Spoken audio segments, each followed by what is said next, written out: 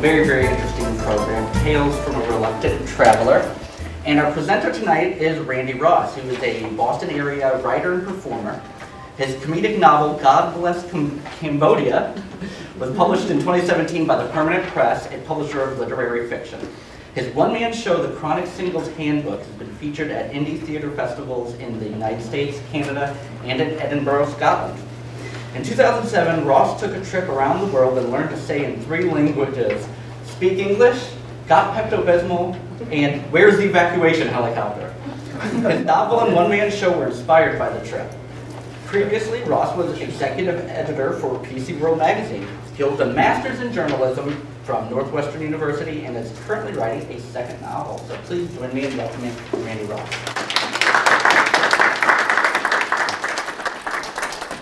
Great. Thanks, Paul. Also want to thank the Thomas Crane Library for hosting me tonight.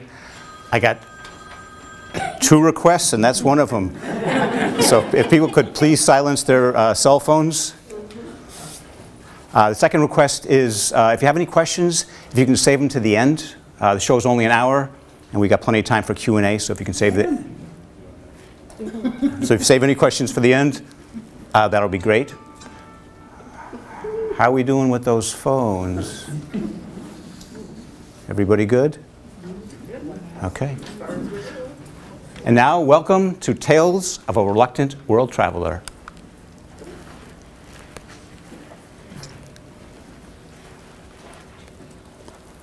Cholera, plague, Japanese encephalitis, typhoid, typhus, trench fever, yellow fever, dengue fever, diphtheria, dysentery. That's just a sampling of what I could face on an upcoming 4-month solo trip around the world. According to the experts, I wasn't supposed to drink the water, eat the food, or kiss the women. Walking barefoot and swimming in fresh water? No way. But there was one thing I feared more than any ghastly third world disease, and I'm going to get to that a little later. So this trip took place in 2007. I'd been working as an editor for PC World magazine. One day, laid off. A couple months later, my girlfriend gave me the heave-ho. So I spent a couple days moping around my apartment, and I spent a couple of days moping around the gym, and then I started moping around the local bookstore. And I found myself in the travel section. I started looking through all the travel guidebooks. You guys familiar with Lonely Planet and Rough Guide, and they've all got these beautiful pictures and these sumptuous descriptions and the places you'll go and the people you'll meet and the things you'll do. And pretty soon I could almost smell the coconut suntan lotion. I could almost hear the bellowing of howler monkeys and the screeching of macaws. But there was one thing that concerned me. Every one of these books had a graphic, detailed passage on sexually transmitted diseases. So my first reaction was, whoa. But then I thought, wait a minute. Sounds like these world travelers are a friendly bunch. So using the books, I booked a 4-month solo trip around the world. Do it yourself. Started in Boston, went to Venezuela, Greece, South Africa, Thailand, Vietnam, Cambodia, Australia, New Zealand, and back to Boston. Now, most people, they go on an exotic trip, they come back and they rave about what a great time they had and the wonderful food and the sights and the friendly local people. I'm not going to say that they're lying. I'm just going to say my experience was a little different. You might say there were some teachable moments. You might say it was an experience more than a vacation. Actually, I'm not going to lie. I had a rotten, miserable time for large portions of the trip. And I take some responsibility for that. Before this trip, I was not an experienced traveler. I'd been on 2-week vacations to Canada, 2 weeks in Mexico, 2 weeks in Europe. But that's a vacation. 2 weeks, if you're having a rotten time, you're coming home. This is 4 months of solo travel. And you don't know if you're configured to take a trip like this until you actually do it. Another issue, I'm not the hardiest person in the world. I don't like weird noises, weird smells, being crammed together with people who sweat. Public toilet seats, some people put down 1 layer of toilet paper, I put down 3. Another issue, I spent a lot of time, too much time on the internet. So after I'd already bought the tickets, I couldn't stay off the internet. And guess what I found? So this is a slide from the Center for Disease Control website. And these are all the diarrhea hotspots around the world, the ones in red. And you notice the arrows in black, that's where I was going to be traveling. So I was going to be hitting all the diarrhea hotspots. But there was one thing that concerned me even more. Has anybody heard of something called guinea worm disease? I'm sure you have. Okay, so guinea worm disease, I mentioned earlier that a lot of places you're not supposed to drink the water or even swim in fresh water because what they're concerned about are parasites, and guinea worm is a parasite. And apparently the way this works is you ingest the water, and over a course of time, the parasite grows into a 3-foot worm, and you can feel it crawling around under your skin. And then when it's ready to reproduce, it pops its head out of a blister in your foot.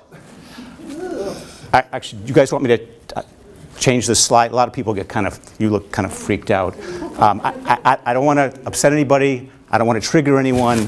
Actually, I really need this gig. And oh, what the hell? Yee!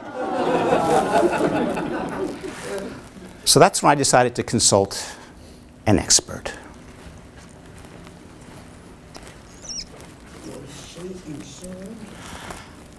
Six weeks before my departure, I found myself in the waiting room of a Boston travel vaccine clinic. A nurse wearing a black hoodie under a lab coat hustles me into her office. Her computer has a bumper sticker, "I stop for entrails." "So," she asks, "where are we heading?" Let's see, I'm going to Greece and South Africa and Venezuela and Thailand and Cambodia and Australia and some other places. Wow, wish I got that much vacation. Actually, I just lost my job. Aw, bummer. She taps her keyboard and then looks directly at me. "You're going to need 7 shots, 3 more visits, and we'll need some blood." "A newbie, eh? You'll be fine." She hands me pamphlets on malaria and something called chicken gunja fever. Then she starts doling out the prescriptions.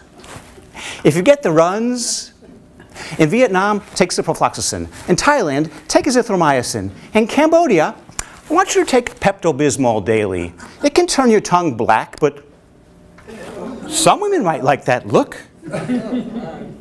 By the time she finishes with me, I'm afraid to leave my apartment, never mind the country. But there's no turning back. I've already spent $6,000 on plane tickets. I better come back with something that doesn't require antibiotics. A job, a woman, or at least some material for my Match.com profile. But the best part of my visit to the vaccine nurse, the places I was going, no guinea worms. So off I went. No guinea worms.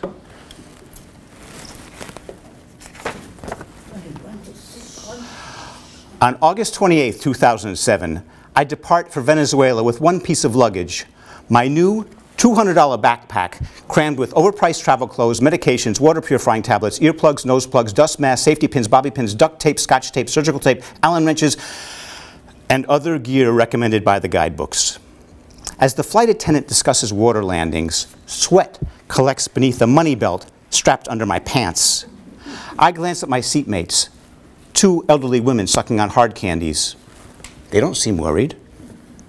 Last year, I went to France and came back in 1 piece. But Venezuela's a little more dangerous than France. Okay, it's a lot more dangerous than France. Okay, it has one of the highest murder rates in the world. And at the Caracas airport, a driver is picking me up at the international terminal just to take me 100 yards to the domestic terminal because it's not safe to walk around outside unescorted. But if some hoodlum draws a weapon, I'll just fork over the decoy travel wallet around my neck, containing $20 and an expired Macy's charge card. These guidebooks know all the tricks. As I'm adjusting the decoy wallet, I hear a loud crack and clutch my seat cushion, which I've heard can double as a flotation device. A cloud of cinnamon stings inside my nostrils. The lady next to me is chomping on a fireball. I sneeze into the sleeve of my moisture-wicking Oxford and resume my personal inventory. A hidden security pocket in my shirt contains photocopies of my passport and credit cards, plus U.S. consulate phone numbers for the 7 countries I'm visiting. My money belt holds my waterplane tickets, $500 in cash, and a list of Western-trained doctors on each continent. I've emailed myself scanned images of my tickets, passport, and immunization card. I've taken every precaution recommended by the guidebook and the State Department. The rest is up to fate. There's a tap on my arm. I instinctively cover the money belt with my hand. The woman next to me smiles and hands me a jawbreaker. Her elbow brushes mine. I relinquish the armrest and stare at the ceiling. The seatbelt sign goes off. The drink cart is free to move about the cabin.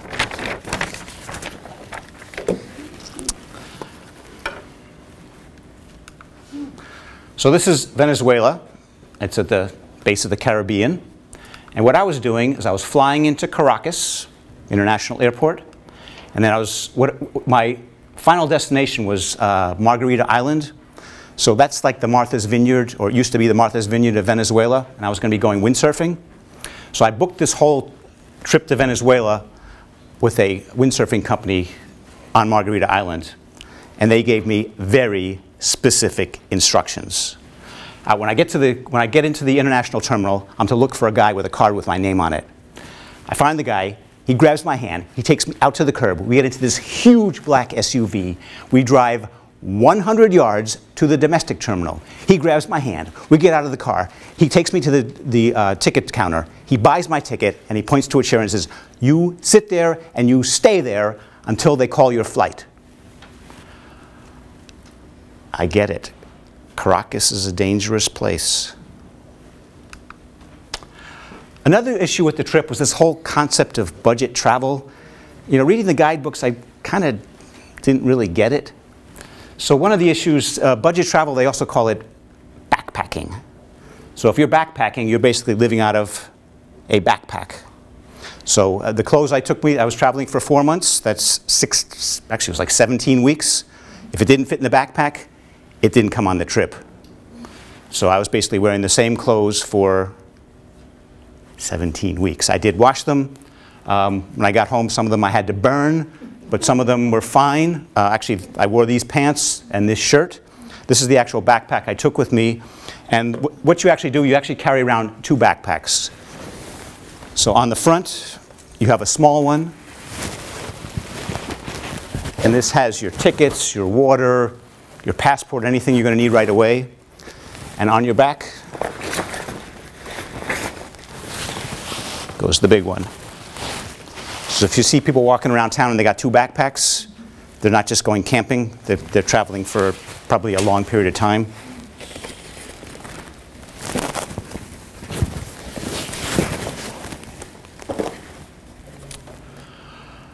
Another issue was, so I was gone for 16, 17 weeks. I couldn't afford to stay at Hyatt Regencies every night.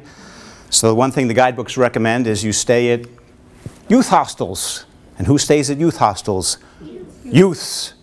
Most people that take a trip like this are in their 20s. I was 48, so this is in New Zealand, and I'm out with all my hostel pals, and they're all having a great, this is great, yeah. And I'm over here, just get me out of here, please. Another issue with budget travel, the flights. I wasn't going first class. I wasn't going business class. I was barely going coach. So a lot of these flights were red eyes. They had multiple stops. In 1 month, I took 3 red eyes. Here's a sample of some of them.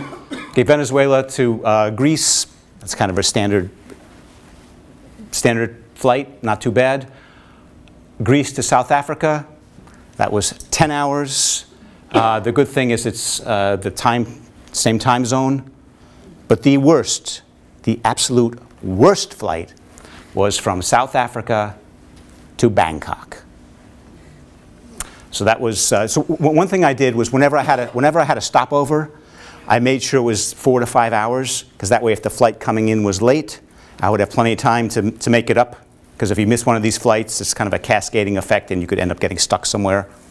So my flight from South Africa to Bangkok was about 28 hours, including the stopovers. That's the selfie I took getting off the plane. So I left Cape Town at 7 a.m. I flew to Johannesburg, 4-hour stopover. I flew from Johannesburg to Hong Kong, 5-hour stopover, and then Hong Kong to Bangkok. So I left at 7 a.m. I arrived at 4 p.m. the next day. It was rotten and miserable, and I wouldn't recommend it. And I mentioned the youth hostels filled with youths, but still there was one thing I feared more than a youth hostel filled with youths, and I'm going to get to that in a little later. Another issue was somehow my expectations were a little out of line. So I was going windsurfing in a bunch of these countries. So this is windsurfing in Venezuela. It was fabulous. The wind was great.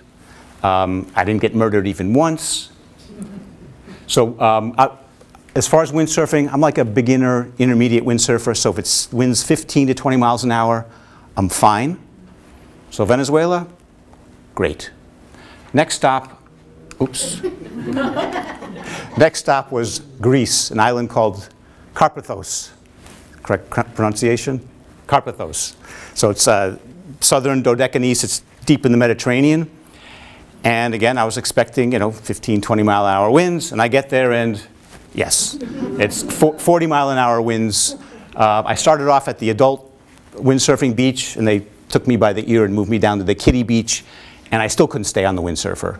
So I caught a cold. Not a good experience. So the next place I was going to go windsurfing was South Africa. So I was expecting something like this. And I'm in Cape Town, and I'm flipping through some of the travel literature. I noticed they've got windsurfing, but there's another very popular activity in Cape Town, and it's shark cage diving.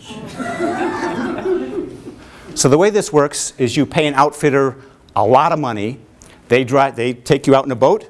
They put you in this metal cage. They toss you over the side, and then you can pet the great white sharks. So I was thinking to myself, okay, let's see, windsurfing, great white sharks, windsurfing, great white sharks, windsurfing, great white sharks, windsurfing, great white sharks. No, thank you. Still, there was one thing I feared more than being eaten alive by a great white shark, and I'm going to get to that a little later. Another issue was, all these guidebooks, they recommend things to do when you're in whatever the place is. So I was in Cambodia. I went to Angkor Wat. It was fine. Angkor Wat's, people familiar with that? It's the largest religious structure in the world. If you're going to go to Angkor Wat, you go to a town called Siem Reap. And I went to Angkor Wat. I was like, yeah, okay, I've seen some temples, enough with this. Another activity that they had in town was something called the crocodile farm. So there's 16, 18-foot reptiles. Here's an aerial view, and they're down there sunning, and there's walls all around it. And on the other side of this particular wall, there was a swimming hole filled with children. I was like, no, thank you. Another activity in Cambodia is called Thunder Ranch. So sure a lot of you are familiar with the pretty harsh history of Cambodia, especially 70s, 80s, and 90s. So it was civil war, genocide, invasion by the Vietnamese, more civil war. The country didn't really have a stable government until like 1998, 1999. I was there in 2007. So, but what you had was large portions of the population running around with military-grade weapons. So some entrepreneurial types got together and was like, why don't we start a shooting range for tourists? So my understanding of how this worked, you go to Thunder Ranch and you get a menu. First column, drinks. Middle column, military grade weapons. And the third column is livestock. So you could get a martini, rocket launcher, and then blow a hole in a cow. Or if maybe you're more of a wine drinker, you get like a little sauterne and a machine gun and then a bunch of chickens. No, thank you. And then there was some just outright lies in these books. Stuff that was just either stuff they forgot to mention or didn't want to mention or that was just plain wrong. The first one, so this is in Melbourne. This is a place called the Flinders Street train station. And let me just describe my experience in Melbourne. Melbourne, Australia. And I changed the name of the hotel to protect the not so innocent. After dumping my bags at Melbourne's Woolaroo Inn, a Best Western knockoff near the center of town, I ambled down Swanston Street to the waterfront, the Yarrow River, taking in the Aussie scene. A fly lands on my lip. I swat it away. Crossing Brook Street, I spot the stone facade and copper dome of Melbourne's historic Flinders Street train station. Skyscrapers hover in the distance. Skyscrapers, copper dome, stone facade, another fly, another swat. A woman in a suit exits the train station and waves. Do I know her? A tattooed girl on a cell phone waves too. Then a guy on a skateboard. Something tunnels in my nose. Something skitters in my underwear. Flies are collecting on me as if I were a rotting carcass. I join everyone around me, cursing, waving, and swatting. I flee down Flinders Street and duck into the Melbourne Aquarium. Animal feeding time begins in 5 minutes. Then I notice the admission price, $25. Outside again, the flies are feeding. I've just traveled through Southeast Asia, a land of deadly mosquitoes and terrifying diseases. A few Western bugs shouldn't faze me, but my t-shirt is now a vibrating vest of flies. I run bobbing and weaving by a movie theater. $12 for a Mel Gibson flick. I'm Jewish. We don't pay retail for Mel Gibson movies. Back at the Woolaroo Inn, I confront the desk clerk as if she were somehow to blame. What's with the flies? I thought Australia was a civilized, developed country. She says nothing and hands me a tourist card entitled The Australian Bushfly. From October through January, bushflies are common in Melbourne. The insects feed on bodily fluids, tears, sweat, saliva, and mucus. Bushflies do not bite or sting. They lay their eggs in animal dung, not on humans. What a relief. The Aussie salute, a waving motion used by locals to repel the flies. Suggestion: wear a hat with a mesh net that covers the face. By coincidence, a sign behind the desk clerk advertises mesh net hats with the Woolaroo logo for $30. I don't pay retail for hats with logos. So there was no mention of bushflies in any of the literature or any of the guidebooks I read. But this is like a big problem. But actually, you don't have to take my word for it.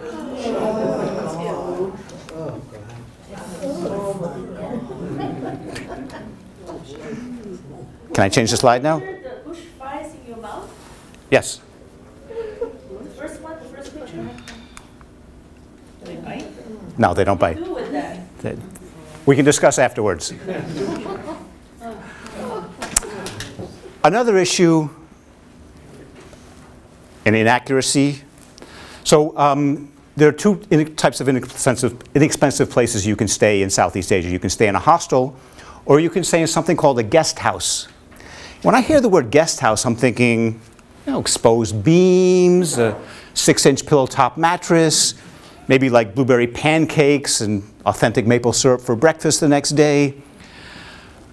But when I got to Phnom Penh, I went to a guest house called The King. And I don't see any exposed wood. But actually, let me read you the review from Lonely Planet, because they recommended this place. So remember, the name of the place is The King. Here's the review. Elvis lives on in Phnom Penh, in name at least. The range of rooms is as wide as the king's girth in the later years of his life. And there is a huge restaurant and travel center downstairs. The Lonely Planet. Can I read you my review?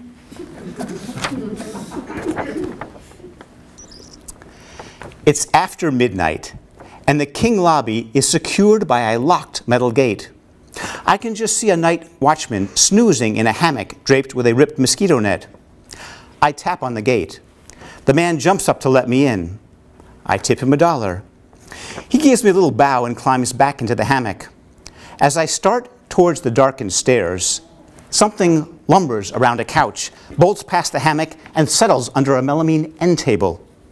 The creature is too large to be a squirrel and too small to be a Rottweiler. I crouch for a better look. It's a rat. A half-bald rat. I follow the expert's advice for encounters with Cambodian wildlife and look for threatening gestures. Teeth gnashing, hair bristling, back arching, foot drumming, growling, ear flattening, tail between the legs, backward earth flinging with hind feet. The night watchman snores. The rat remains still, watching me. I check for foaming mouth, cowering pups nearby, teardrop tattoos around the eyes. All clear, but the bald spot kind of bothers me. I tiptoe to the staircase, giving the rat a wide berth. Sit. Stay, I whisper. The nightman doesn't stir.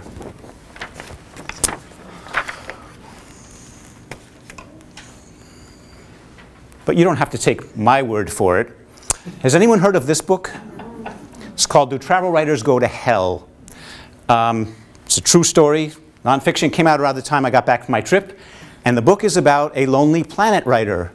So this young guy, the way it used to work with Lonely Planet is they give you some money, they send you to a country, and you check out the hotels and the restaurants and things to do and stuff, that kind of thing, and you make recommendations.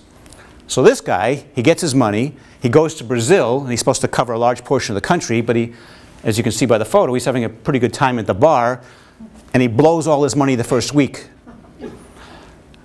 And he's only been to like one city. So he makes it all up. So this book, it's well written, a lot of fun. It's on the list you have there, and needless to say, Lonely Planet was not so happy when the book came out. So at this point in the trip, about 3/4 of the way, I'm kind of depressed. I'm having a rotten, miserable time, and I haven't contracted a single sexually transmitted disease. I figure I'm going to die alone, so the sooner the better. So the first thing I start doing is eating off the street carts in Bangkok. This is one of those things they advise you not to do. But, you know, $1 for dinner, I'm in. So I started eating off the food carts in Bangkok. I ate food carts in Hanoi, up and down the coast of Vietnam, Saigon, Phnom Penh, all through Cambodia.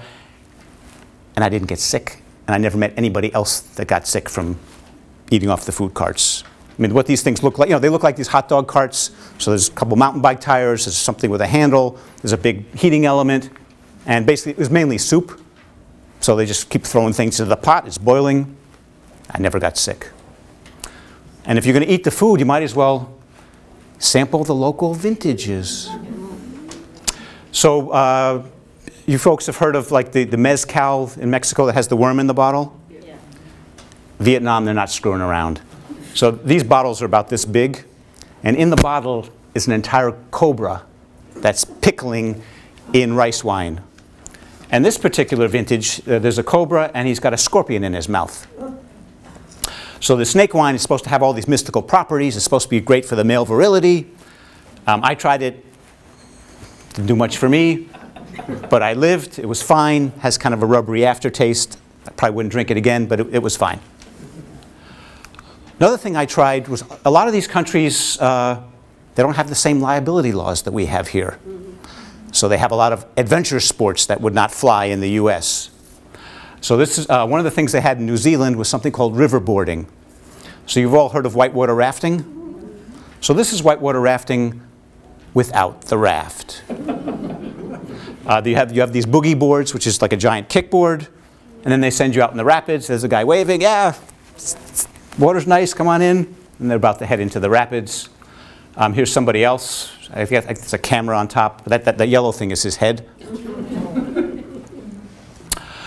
Another thing I tried, well, actually, let me just show it to you.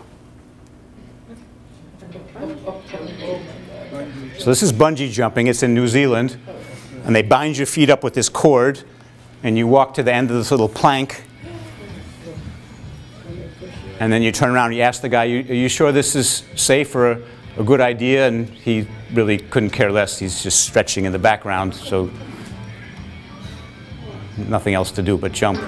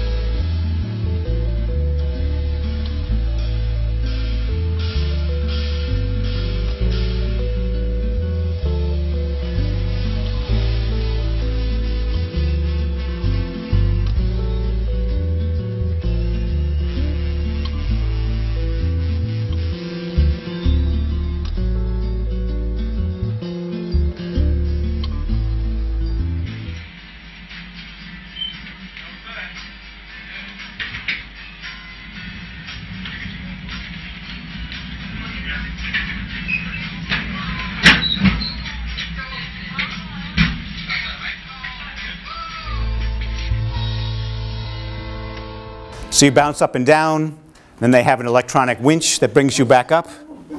So I did this 3 times. First place I did was in South Africa, and that was much, so this one was about 450 feet. The one in South Africa was 660 feet.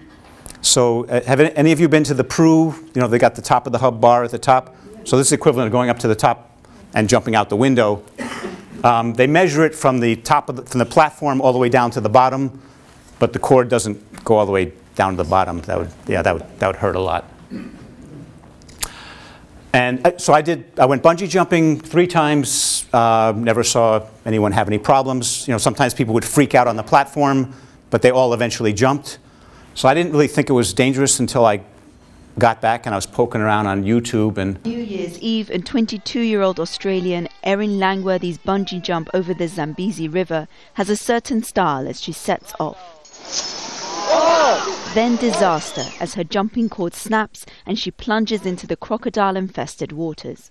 It went black straight away and I felt like I'd been slapped all over. She came to in the swirling rapids, but with her feet tied together, still not out of danger. I actually had to swim down and yank the bungee cord out of whatever it was caught into. Erin eventually managed to reach the bank of the river, where rescuers pulled her out battered and bruised, but even then her ordeal wasn't over. When I was first pulled out of the water, they put me on my back, and so all the water that I'd inhaled meant that I couldn't breathe, so I made them roll me onto my side, and that's when I started coughing out water and blood. The safari company that organised the jump calls it 111 metres of pure adrenaline on its website. But another look at Erin's jump shows just how lucky she was. Yes, I think it's definitely a miracle that I survived. Nazanin Sadri, Al Jazeera. so I mentioned earlier that there was one thing I feared more than youth hostels and sharks and bush flies and bungee jumping, and now here it is.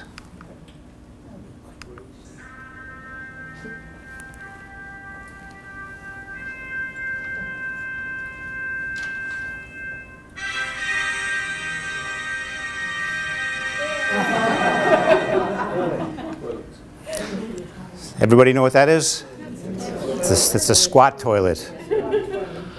So anyone here used one? For those of you who haven't, why don't I describe the experience for you?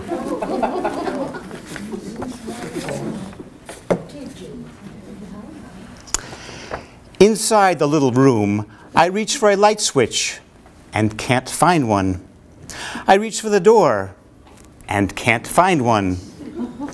Against the back wall, there's a hole in the floor surrounded by raised porcelain footrests. Across from it, a saucepan floats in a plastic barrel filled with water. Something with legs and a tail skitters up the wall and onto the ceiling. A faucet protruding from the tiled wall drips into a plastic barrel. A boiling sensation intensifies deep inside me.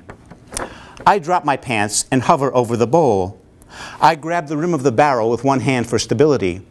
With the other hand, I point myself back like a little hose. Money starts to slip out of my pockets. As I go to catch the cash, my apparatus springs free and sprays my sandals, feet, and pants. All I can do is let it all go. I think you get the idea, but if you want to know how the scene ends, you'll have to buy my book.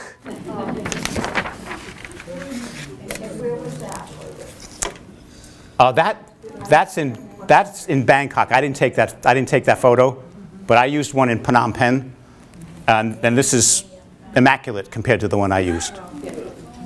Yeah, and they're all over China too. Yes. Okay. Right.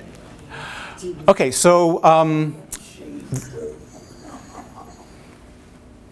So the trip, all the pain, misery, and suffering was actually good preparation for my next venture, which was trying to get a book published. Are there any writers out there? Okay. Okay, yeah, this is a miserable, horrible experience, and I'm going to take you through it step by step. So as I mentioned, I was on this trip. I spent a lot of time alone. I'm a writer and a kvetcher. So I blogged a lot. And by the time I got home, I had 140 pages of material. And this was around the time that this book came out. It's a travel memoir. It's on your list. In 2007, by that time, she'd sold 5 million copies. I was like, I can sell 1%, 50,000, and I'll be happy with that. I'm not greedy. Another travel memoir I read This is one written by a guy. He goes to the South Pacific and has a miserable, rotten time, and it's very funny. So I was like, okay, here are a couple books. I can do this. So I signed up for writing classes, joined writing groups, went to overpriced writing conferences, and after a year and a half, I had a travel memoir, and I showed it to an agent, and the agent said, you know what? There's no market for travel memoirs anymore. Memoirs are hot. Make it a memoir. So this was around the time, has anyone read the book Running with Scissors? Yeah. Okay, so it's a memoir. It takes place in Western Massachusetts. Augustin Burroughs. This was the movie that came out around this time, 2007, 2008. Movie was great. Another memoir that was popular around this time was A Million Little Pieces. Anybody familiar with this? So the way, James Fry, so he wrote a novel and he couldn't sell it. So he said, I screwed up. It's not fiction. It's all true. It's a memoir. He got a big book deal, made lots of money. Oprah picked his book for her book list, and he's on her show, and they're chit-chatting, and he mentions that, yeah, I lied. Got busted. He still sold a lot of books, and I didn't care. I'll write a memoir. So I sign up for more writing classes, join more writing groups, go to more overpriced writing conferences. After a year and a half, I have a novel, and I show it to an agent, and the agent says, bummer. There's no longer a market for memoirs unless you're a Kennedy. And I was like, I am a Kennedy. So I decided, okay, I'm going to write a novel. More writing classes, more writing groups, more overpriced writing conferences. After a year and a half, I've turned this thing into a novel. I show it to an agent, and she says, you know, you ever thought about making this into a travel memoir? So at this point, I was kind of like, But then I thought to myself, wait a minute. I just took a trip around the world, and I survived this, I survived that, and I survived this.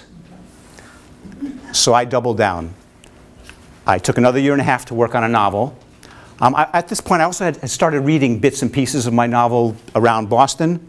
I'd even memorized a few of the pieces. And I was at a party, and I met a guy who was a theater director. And I'm talking about all the stuff I'm doing, and he says, you know what? You've got enough material for a one-man show. And there's actually a circuit of amateur theater festivals around the US and Canada and Edinburgh, Scotland. They're called fringe festivals. So with this guy's help, I created a one-man show called the Chronic Singles Handbook. And actually, let me tell you about it. The Chronic Singles Handbook is about a chronically single guy who takes a trip around the world hoping to change his luck with love. Sounds kind of wholesome and sweet. You've heard of Eat, Pray, Love? Actually, this is not even remotely like Eat, Pray, Love. There's adult situations, adult language, and more adult situations. So there's twice your daily adult requirement for adult situations in 1 hour. However, it's based on a novel. So these are high-end literary adult situations. This is not the cheap, sleazy stuff. This is the good stuff. Let me just give you a short scene from the beginning of the show. Bangkok. The name alone sounds skeevy. And from the moment I get off the plane, I'm on high alert. I'd read about the deep-fried tarantulas, tuk-tuk scammers, and locals that play volleyball with their feet. The decor in the airport doesn't help either. Smirking Buddhas, sneering Buddhas, a gang of Buddhas pummeling a three-headed snake. The airport bus drops me downtown on Sukhumvit Road. That's a boulevard that's supposed to be 2 blocks from my hotel. On the corner stands a local woman. She's wearing a t-shirt that says, University of Nebraska. That's Nebraska with just 1 P. The whole area is peppered with these little carts selling noodles and soup. I start to walk and the sooty, humid air stings like a lung full of red ants. Immediately I'm lost. So I approach a guy. He's got a mossy blonde beard growing down his sternum. He's wearing a fishing vest and shorts, and the chin strap on his wide-brimmed hat is pulled snug against his jowls. It looks like he's bracing for a typhoon. Excuse me, I ask, do you know how to get to a street called Soy 38? You from the US? Yeah, I'm from Boston. Yeah, I'm from Texas. I was an MP back in Saigon. One of the last guys out. Last guys out. Wow. Do you know, is it okay to eat any of these food carts around here? Oh, you don't want to eat around here. Soy cowboys, just a few subway stops. Subway stops. This whole Sukhumvit area is built on a swamp. I'm going to retire here. Retire here. Then he exhales into his hand and sniffs his breath. In less than 2 minutes, this guy has confirmed my worst fears about Southeast Asia. This place can do things to you. Permanent, mind-warping things. I put on my hat, tighten my chin strap, and walk away. Walk away. So I started doing this show around the US, Canada, and I got some good reviews. If you insist, I'll read you a few. 4 stars. Ross's honesty makes the self-deprecating voyage of sometimes lurid self-discovery a lot of fun to watch. Winnipeg Fringe Festival. A delightful show that kept the crowd laughing at all the right times. A fringe show that is worth seeing for the chronically single or very married alike. Orlando Fringe Festival. Sharply funny. Some of life's tougher punchlines. A quality solo show. Edinburgh Fringe Festival. So at this point, I'm feeling pretty good. My show's doing okay. And finally, I finished the book, 2015. It's 80,000 words, which is 325 Microsoft Word pages. So the way the process works, if you want to get a big book deal with big money, you need a big publisher, and the first thing you need is a literary agent. And the way you get a literary agent is you send them a one-page letter called a query letter, and that it's a pitch for your book. And I'm just going to give you read you mine real quickly. So there's 3 parts to a query letter. The first paragraph is where you give a one-sentence summary of the book, and then you describe other books that are similar to it, so the agents know what the market is for the book. And the book, the title of the book, my title was The Loneliest Planet, so it's a takeoff on Lonely Planet. And the narrator in the book, his name is Randall Burns. My first name is Randy, so I wanted to use the name Randy because in certain countries, South Africa, Australia, New Zealand, Randy has another connotation, which was perfect for the book. So, dear agent, my comedic novel, The Loneliest Planet, offers an unflinching look at how men feel about sex, love, marriage, and massage parlors. The audience includes men seeking insight into their own psyches, women seeking insight into men, and anyone interested in a gritty, bittersweet romantic comedy. It should appeal to readers of Jonathan Tropper, Joshua Ferris, and Sam Lipsyte. So these are 3 guys that write about dysfunctional relationships. They're whiny Jewish guys like me. So that's the first paragraph where you kind of set the stage, and the next couple paragraphs describe the actual book. The story follows the picaresque adventures of Randall Burns, 48, chronically single, and recently downsized out of a long-time job. Sounds a little familiar. He blows his severance on a trip around the world, hoping to change his luck with love. On the trip, Burns strikes out with women on 3 continents and suffers loneliness that would have broken Papillon. On the 4th continent, Burns accepts that he's going to die alone, and the sooner the better. He bungee jumps, eats food from street carts, and visits a body spa named the Curious Finger. He lets go of his germophobia and his quest for a woman and begins to enjoy himself. His ex-girlfriend emails. She's now on antidepressants and sorry for her past behavior. Is his luck with love about to change? So that took me 3 years to come up with those 4 paragraphs. So I'm done. Manuscript's done. Query letter's done. Let's send this out to some agents. So I sent it out to 30 agents, and none of them wanted it. I sent it out to 40 agents, and none of them wanted it. I sent it out to 30 more agents, and none of them wanted it. So my goal was to send it out to 120 agents. And the way I got that number was I was talking to a literary agent at some conference, and the guy said to me, one of my clients sent his query letter out to 120 agents, and I was number 120. And I was like, so what was the name of the book? And he said, it's the Silver Linings Playbook. So I was going to do 120. I got to 110. I was like, why don't we hedge some bets? So the process is, if you can't get a big publisher with the big money with an agent, you become your own agent and you start sending your book out yourself to smaller publishers. So that's what I started doing. I sent it out to 5 small publishers, and these guys were interested.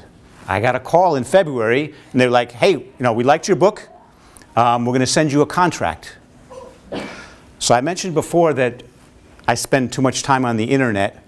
So I get the contract from these guys, and I get on the internet, and I find this is a website called Predators and Editors. So here's the thing about fraud artists and scamming authors. They're talking about small presses. And here's another one called Writer Beware. And the, authors, they're not paying their royalties. And so it's nonstop rip-offs, scammers, fleece artists, rip-offs, scammers, fleece artists, parasites, parasites, parasites. So I decided to consult an expert and hired a lawyer. So the lawyer goes through the contract, and he's making all these comments and suggestions, and I'm getting kind of freaked out. I'm going to call the publisher. This is the only one that has made an offer, and I put together this whole spreadsheet. If they say this, I'm going to say that, and I'm rehearsing this, all up and down and backwards and forwards. And I got it all written down. I'm getting ready to make the phone call, and I'm like, let me call my father. So my father's 80 years old. He's been in business his whole life. So I call him up and, Dad, any advice for the big negotiation? He says, well, how many other offers do you have? None. Shut up and sign the contract. So I signed the contract. The next issue is the publisher. So I signed the contract. The publisher sends you ideas for a cover. And they're supposed to send you 2, and they only sent me 1. And my concern here is, okay, my book's literary fiction. There's no beer bottles in literary fiction. This should be like a champagne flute or a wine glass or something. This is not beer bottles. So I'm like kind of distressed about this, and I show this to friends, and they don't like it either. But the other thing they sent me was this. This is my author photo that they kind of doctored up. So some of my friends were like, hey, why don't you make that the cover? So I was like, I don't really know what to do. So I call my father again, and he's not home. My mother picks up the phone. So I show her this, and I show her that. And I'm like, Ma, any suggestions? So, Mr. Big Shot author, how long have you been in book publishing? 3 weeks. How long have they been in book publishing? 35 years. Shut up, the cover's fine.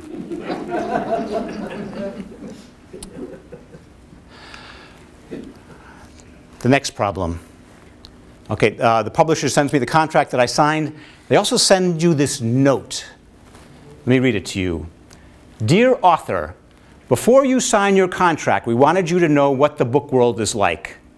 Generally speaking, books by non-celebrities sell between 700 and 1,500 copies. To even ensure that many sales, it is imperative that the pre-publication reviews be good ones. So what they do, my book was supposed to come out in March. November, they send the book out to all these reviewers. And look at the top, it says no reviews, no book. So they send it out in November. December 21st, no reviews.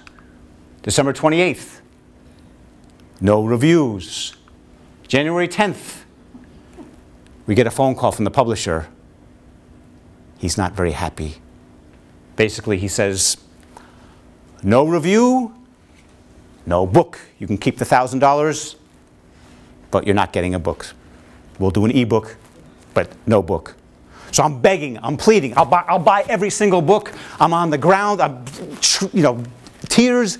I go to my therapist's office. I'm on the ground again. Why me? How could this happen? 2 weeks later, I get a call from the publisher. My book got reviewed by Kirkus. Then it got reviewed again. Oh. So, after all the diseases and parasites and guinea worms and great white sharks and Australian bush flies and street carts and bungee jumping and query letters and rejections and contracts and reviews, I finally got my book.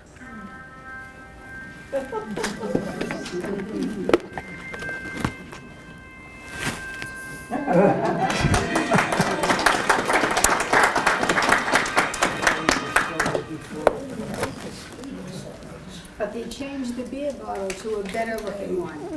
Yeah, well, they had to change the label because they used a real label before. Oh, I So that's my show. I have time for questions. Also, if anyone is interested in the book, I have books for sale.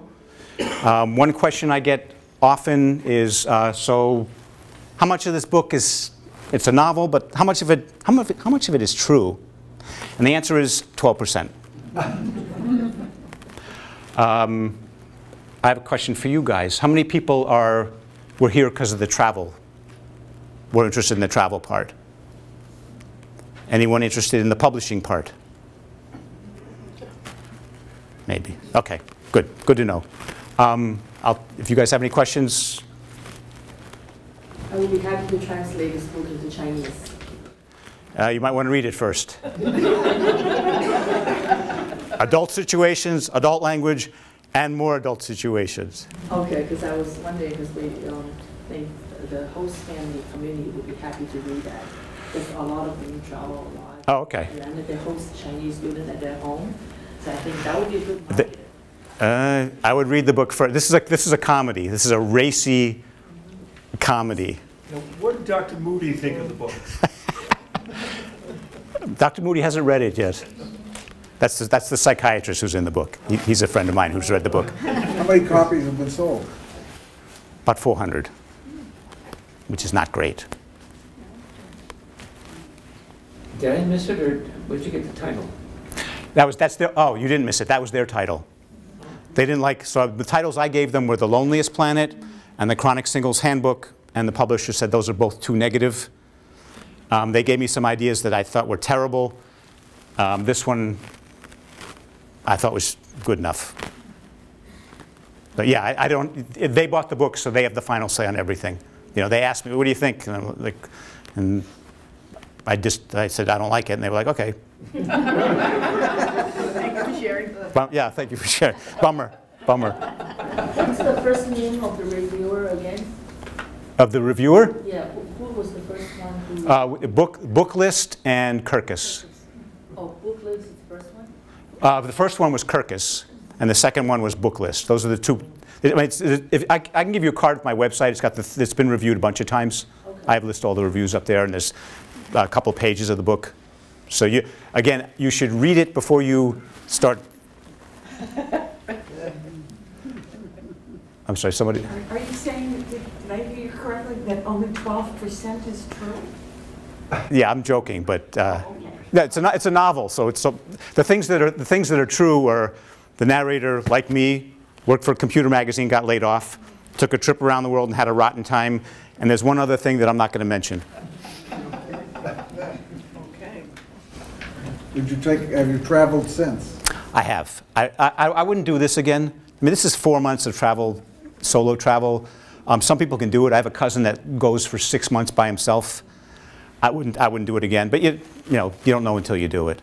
I do plenty of traveling now. So I was doing my show at these fringe festivals. So you go on for 6 weeks. You're touring, all around Canada, and you're sleeping on people's couches, and it's a little rough. But yeah. As a fellow budget traveler, do you have any recommendations for airlines or stayaways? They're all horrible.